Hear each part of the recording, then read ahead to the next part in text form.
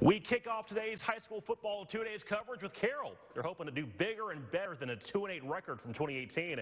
With that, they missed the postseason for the first time since 2014. Coming into this season, they only lost 4 seniors.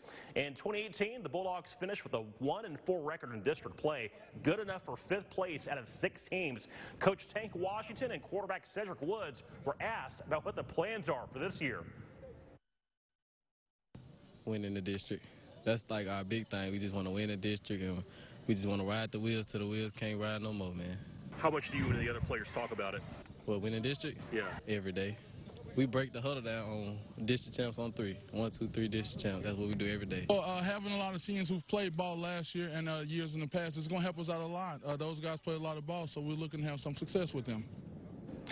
The 2 days train rolls through Lake Providence. Briarfield Academy finished 8-3 a year ago. Nice regular season, only to be eliminated in the first round of the MAIS 8-man playoffs by Manchester. Their offense scored 38 points per game. Their score differential in their 8 wins was 29 points.